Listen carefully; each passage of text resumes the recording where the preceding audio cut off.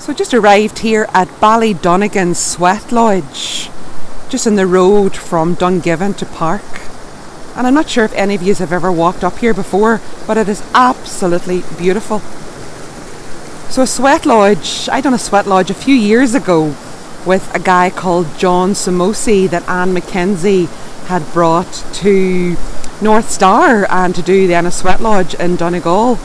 And it's more of a Native American spiritual cleansing practice, whereas these sweat lodges were known around Ireland for curing pains and curing ills, and people used to come and sit in them and sweat out whatever it was that they needed to sweat out. So this is an amazing find here today.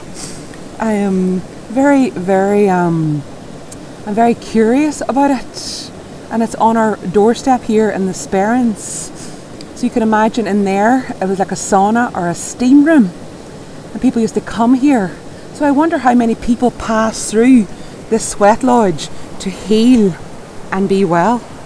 And it's set in the most beautiful, beautiful countryside with all of these trees the whole way down the river.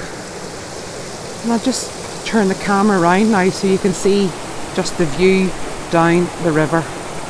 So Ballydonegan Sweatlodge on the outskirts of Park here in the Sperrin Mountains. Come and have a look sometime. There's something really magical about it with all of the fairy trees. So enjoy.